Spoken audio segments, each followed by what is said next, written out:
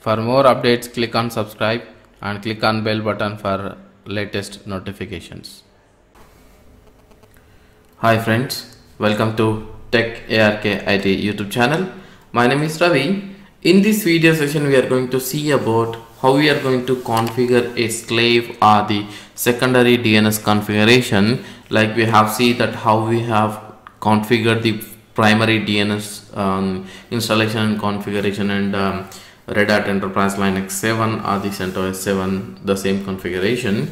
So we are going to see now is that how we are going to change this, configure the slave DNS in case of primary play fails, and we can make this slave as a primary so that redundant DNS service would be available for us to resolve any DNS related issues.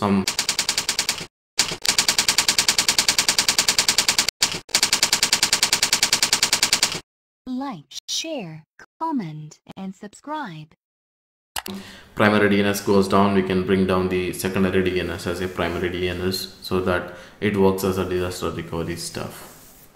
So in order to do that, what you have to do, so first of all you have to, in primary DNS, in the sense the master DNS configuration, you have to edit name.configuration file, okay, and say over here. So first of all you have to add this entry over here, allow transfer and localhost, and add this secondary DNS server IP address, and so recursion is no, and DNS sec is enabled, and here this name.rfc Jones file will be included over here. Now to restart the named service and verify the named service how it is working. Okay, so restart it and verify the status. So now name configuration on the primary is working fine. Now we have to jump into the slave configuration. So slave server over here. Now you have to install the bind packages, install bind packages over here.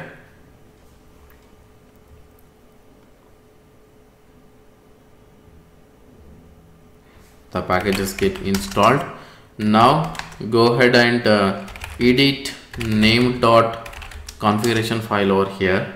So here in the listening port 53 and add this slave DNS server address 2.49 in this case, and query, maybe you can put any, or you can maybe put the range of the IP series which you would like to resolve, and recursion should be no. Okay, maybe you can delete these lines to it comes over here, little bit easy to understand. Okay, the DNSSEC is equal to yes, and just here I'm just going to disable this key because this key sometimes gives me an error, not able to do modifications. So now edit /etc named.rfc 1912 Jones. So here I'm just going to delete all the lines to clear it up. So this is also not required for us, and this is also not required for us.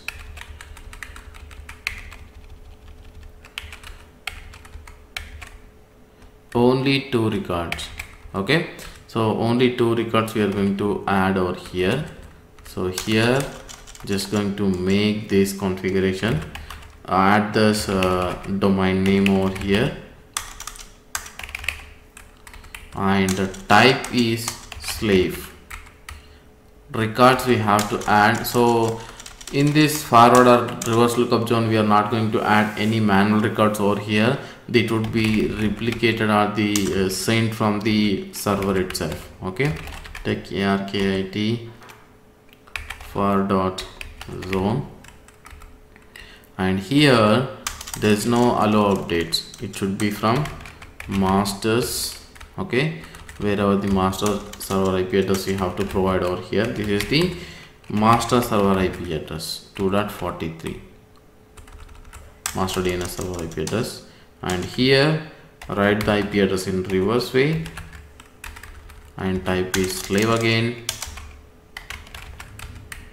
and reverse lookup zone file name slaves/ark80.rev.zone and here master's IP address 192.168.2.43 and no updates. Actually it gets the update from the master.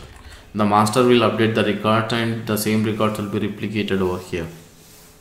So this is the reference configuration, in the sense the zone configuration we have to make it on the slave side. So first of all we have to go to name.configuration file on the slave side and add this configuration. So the listening port, here you have to add your slave DNS IP address and here allow query equal to any and recursion equal to no, and in the reference RHCE, so we have to add this slaves configuration for the forward lookup zone and reverse lookup zone configuration. Now what you have to do is that we have to go to /etc/resolve.configuration file and here add our DNS server entries. So here what I'm going to do is that 2.43, 2.49 is our name servers. Enter it. Now systemctl start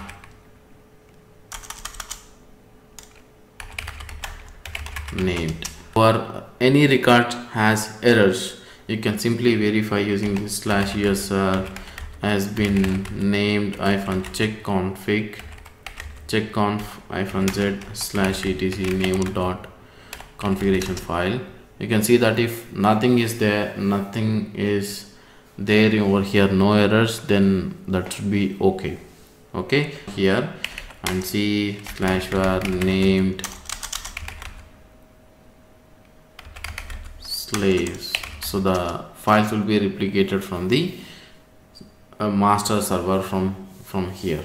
So maybe you can go ahead and see that whether it is working fine or not. server.techark80.local. So you can see that now our records are getting replicated, are getting recorded, are they resolved using this server.techark80. the DNS is working fine and our both the records are getting from this server. See this answer you get from this slave server and additional section you get it from the master server. Okay, the server you get the reply from over here, or maybe you can use ns lookup and say 192.168.2.43. so you can see that it's working fine and you can see that 49 is also working fine. Maybe you can add name configuration over here, whether it is working or not. Okay, it is working, and you may check that server record, the server record also is working fine, which means that our slave configuration is successfully configured and it is working fine as expected. That's about it, guys, configuring the master and slave DNS configuration.